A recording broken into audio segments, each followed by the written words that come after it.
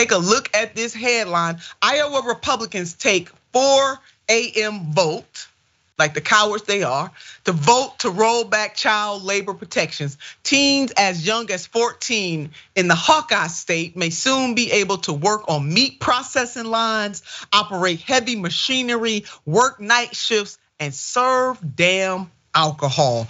So, where have we been on this? Opponents of relaxing child labor laws see the legislation in states like Iowa as a step backwards after generations of strengthening. And the mayor noted that child labor protections, a sign that states are bowing to the pressures of capital rather than looking out for the best interests of kids. So whether it's allowing the NRA to continue to control them or allowing the GOP to be able to roll back the hands of time, at the peak of child labor during the Industrial Revolution, let's go and walk back in time for the last 3 minutes we got left. Miserable working conditions, including crowded and unclean factories, a lack of safety codes, and long hours were the norm. Children could be paid less and were less likely to organize into unions. That is it right there. Working children were typically unable to attend school, creating a cycle of poverty that was difficult to break. They know exactly what they're doing. 19th century reformers and labor organizers sought to restrict child labor and improve working conditions to uplift the masses.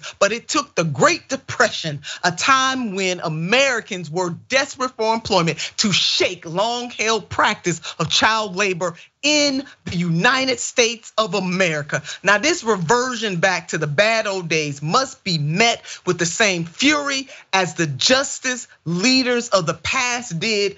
In walks Mary G. Jones, AKA Mother Jones, in 1903. She led a children's march of about 100 children from the textile mills of Philadelphia to New York to show that was going to bring it to the higher ups, from the millionaire bunch to President Teddy Roosevelt. And this is a quote from Mother Jones.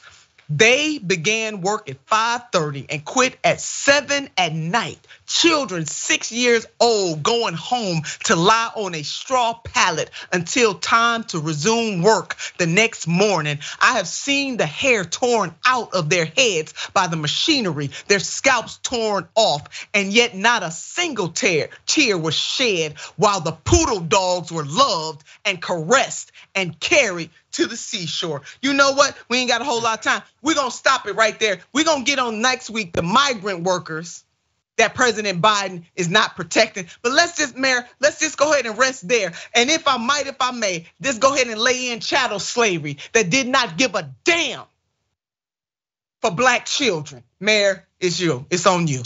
I think you cleaned it up well. And I would just add, in chattel slavery, we had women giving birth to kids in the field and continuing to work immediately. So we know what's going on here. Keating Owens in 1916, slavery back then, and these laws in Iowa and Arkansas now. We see the same white people making the same amount of money or more off exporting kids and the most vulnerable amongst us. There it is. Shame on us, United States of America. So that's the kind of, we need presidents and people in office who not gonna sit back and take this foolishness. Gas up the jet, baby, because if it was my jet, I'd be gassing it up.